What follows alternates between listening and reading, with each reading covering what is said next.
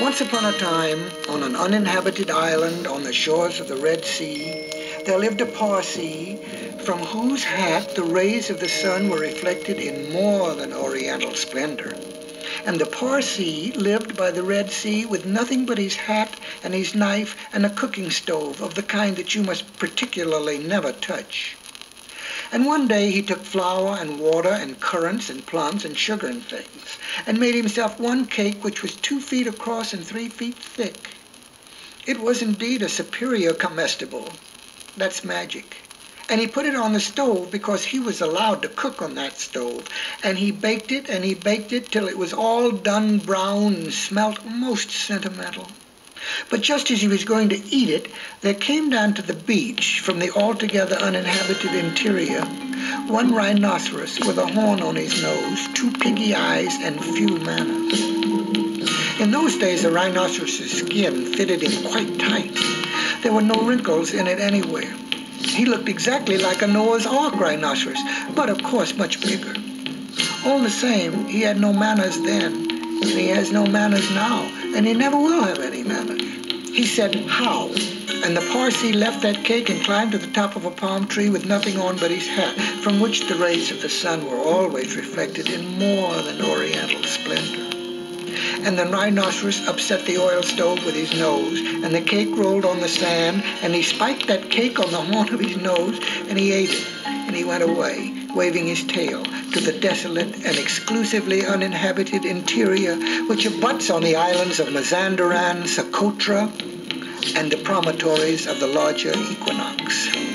Then the Parsee came down from his palm tree and put the stove on his legs and recited the following sloka, which, as you have not heard, I will now proceed to relate. Sloka. Them that takes cakes, which the Parsee man bakes, makes dreadful mistakes. Well, and there was a great deal more in that than you would think. Because 5 weeks later, there was a heat wave in the Red Sea, and everybody took off all the clothes they had.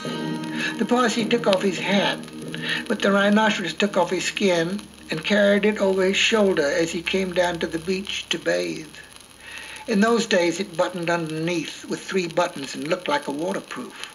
He said nothing whatever about the Parsee's cake because he had eaten it all, and he never had any manners, then, since, or henceforward. He waddled straight into the water and blew bubbles through his nose, leaving his skin on the beach. Presently the Parsee came by and found the skin, and he smiled one smile that ran all round his face 2 times. Then he danced 3 times round the skin and rubbed his hands. Then he went to his camp and filled his hat with cake crumbs. For the Parsee never ate anything but cake.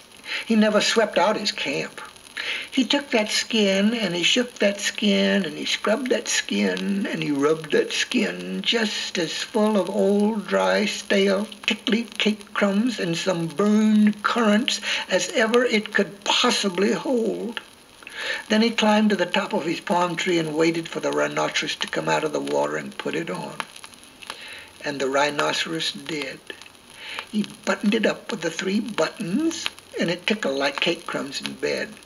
Then he wanted to scratch, but that made it worse. And then he lay down on the sands and rolled and rolled and rolled, and every time he rolled, the cake crumbs tickled him worse and worse and worse.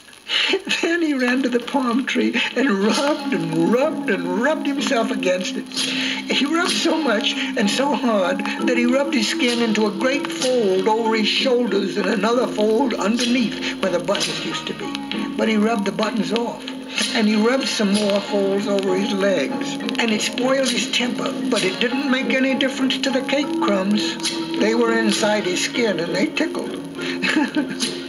So he went home, very angry indeed and horribly scratchy.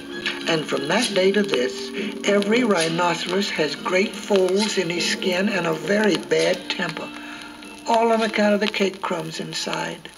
But the Parsee came down from his palm tree wearing his hat, from which the rays of the sun were reflected in more than oriental splendor, packed up his cooking stove, and went away in the direction of Orotavo, Amygdala, the upland meadows of Anantarivo, and the marshes of Sonaput.